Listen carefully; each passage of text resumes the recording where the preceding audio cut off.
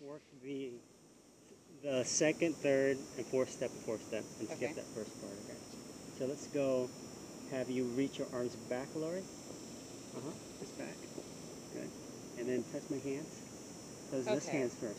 1 foot in the back, 1 foot on the back of the knee. Okay. Okay. So lean back. You can stag that right leg if you want, and this leg just bend the knee here. So this creates like a shelf there too, right? Okay. So from there,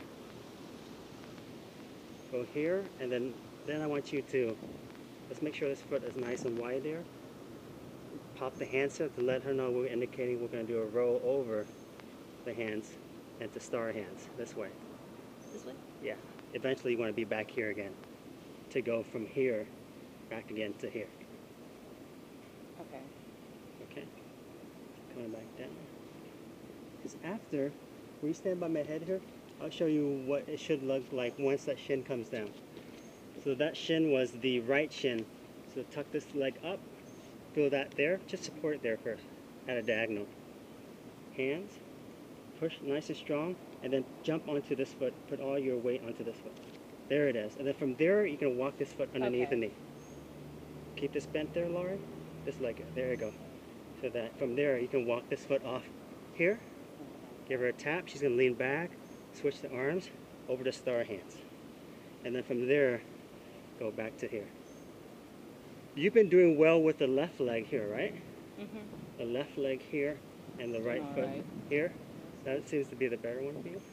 So let's do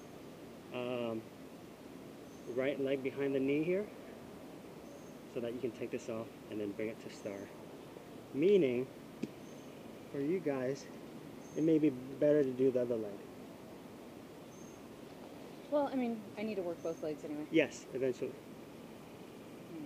So let's fly Alexis so you can see what she's doing, okay? So we're skipping the most difficult part of the 4-step and working the other steps. So we'll start from over here, Alexis. So I'll have you look towards me. Okay, and then Alexis is going to bring this leg, let's bring this leg up. I'll put the foot underneath the knee there. Then this shin, I apologize. Let's take this foot off first. Okay, put that shin first. Yeah, put that shin on my foot.